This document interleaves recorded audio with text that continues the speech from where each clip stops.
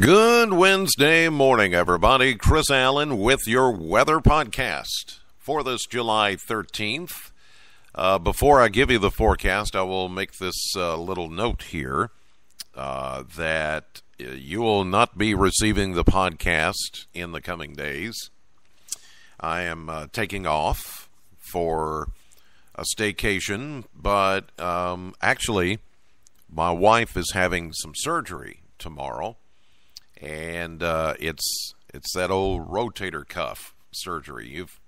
If you've experienced that, then you know what she's about to go through, and then you know why I'm taking off, because I'm gonna be her hands and feet and arms and legs and everything else, because she's going to be pretty well stationary for a couple of weeks. So this will be the last podcast you'll hear from me for, well, a week and a half, maybe 2 weeks. I do plan to be back around the 27th of this month. So, yeah, it's a long stretch, but I actually do have the time coming, as I just don't get, it's just hard for me to take off. I love what I do, but then, when it comes time to take a vacation, I'd rather just get out of town and go someplace really great. So this is really not a vacation. It's more of a staycation, and to help my wife through her surgery and to help her recover after that.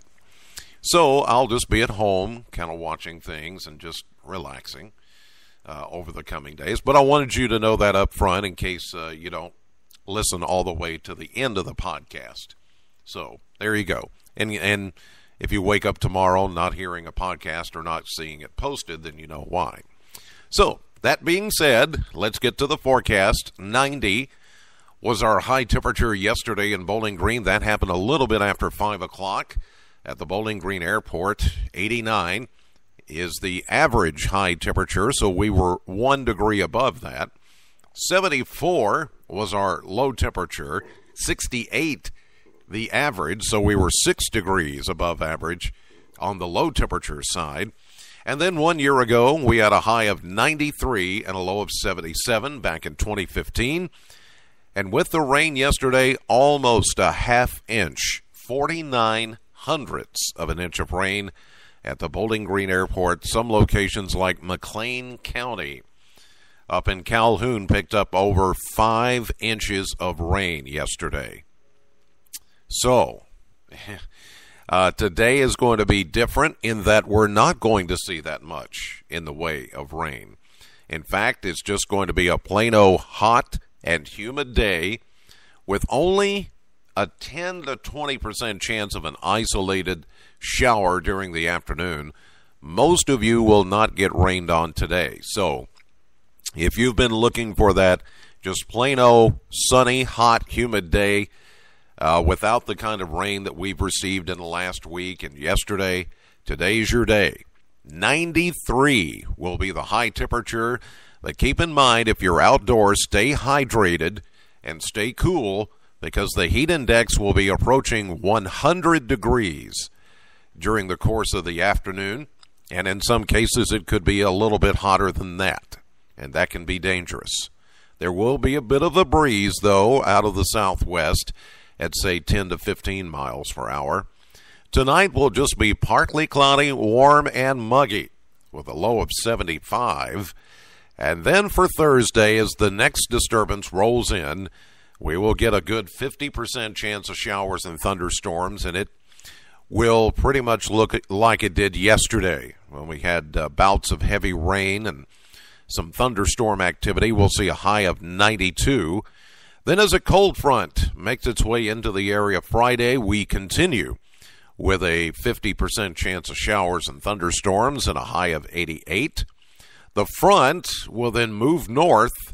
After Saturday's high of 87, we get a 30% chance of showers there. Sunday, that warm front moves north, a continued 30% chance of showers and around 90. And then that front stalls out again. And this time it's going to stall out right over Kentucky. And that is going to keep in the daily chance of showers and thunderstorms all the way through the middle of next week. We're going to keep the rain chance for now at about 30% each day. 90 Sunday, 91 Monday, and 90 on Tuesday. So, again, each of the 7 days in the forecast has a chance of rain. Reminder that the rainfall could be heavy at times and maybe even some severe storms. But it's the heavy rain that's probably the bigger threat around here than anything else because of the flooding that we've already had. And you add to that more heavy rain, and, well, that's just going to make matters worse. Now, we do have the Corvette Homecoming and Chevy Invitational that starts tomorrow, Thursday, and it runs through Saturday. There will be times when, showers will be rolling through. Hopefully not as heavy as like we got yesterday, but it is a possibility, especially tomorrow and Friday. So if you have a Corvette or you're going out to the Corvette Homecoming, I think you're fine. You just need to be aware of any kind of storms that try to roll through.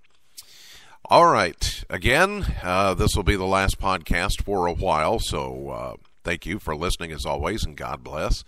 Know the weather before it knows you. I'll see you live at 5:30 on AM Kentucky, 11 a.m. on midday, and then streaming live to the WBKO app and WBKO.com, and then later today, no radio show for me today, as I've got an all-day meeting and all that, and then preps for my wife's surgery tomorrow. So, yeah, the radio show is on hold as well for those of you that listen every afternoon, 3 to 7.